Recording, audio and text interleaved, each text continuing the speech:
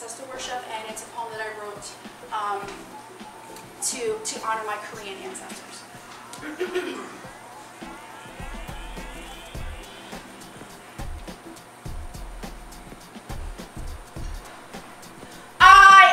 Lifetimes infinite, billion strong. I learned this song from the ancestral throng who within me dance the double helix. Feel this through genetic hurricanes in my veins. Gain perpetuity like a pair of cranes. Korean symbol of longevity. Their bodies and spirits don't weigh heavy on me.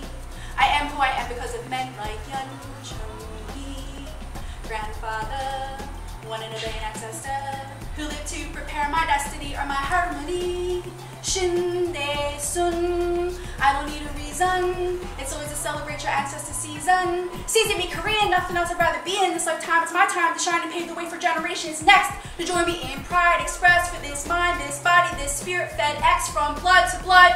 A billion gallons flow and fam to fam that span eternal through my Korean maternal line. I need to find my space, to find my face in this ancestral embrace that is skin tight, but my skin fits me just right. And like a person who's lost her sight, I search the contours of my face for a trace of this or that ancestor who's melded into my skin forever. They're all there, my ancestral throng, for I am, we are, lifetimes infinite and billion strong.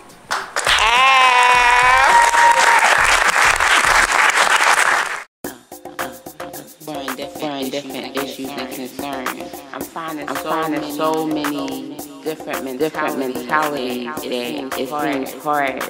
It seems challenging. I don't say hard because the only thing hard is the concrete that we walk on. Everything else is a challenge. So I'm ready for this challenge, and I was built for this.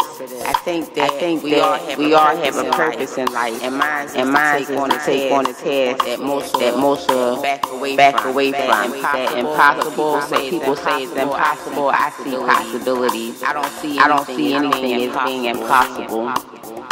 Mentalities, there are different mentalities, but just like there's different ways to teach people how to read, there's different ways to communicate people. There's different ways to communicate people and their different mentalities. So I do see hope. I see hope in us all coming together and understanding each other and learning to respect